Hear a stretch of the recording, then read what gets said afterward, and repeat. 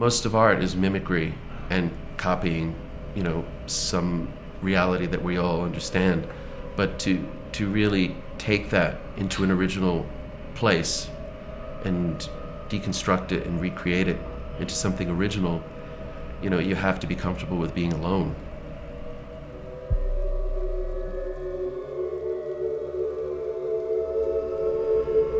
If you're not going to be a surgeon that saves someone's life,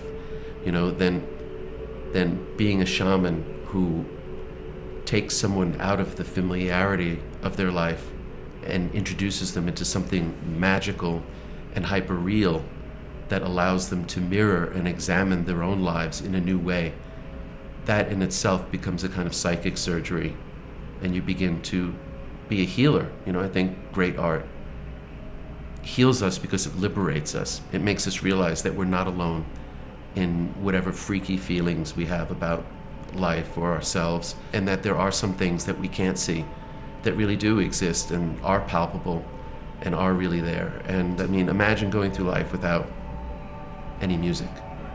Imagine going through life without being able to feel your emotions outside of yourself singing back to you.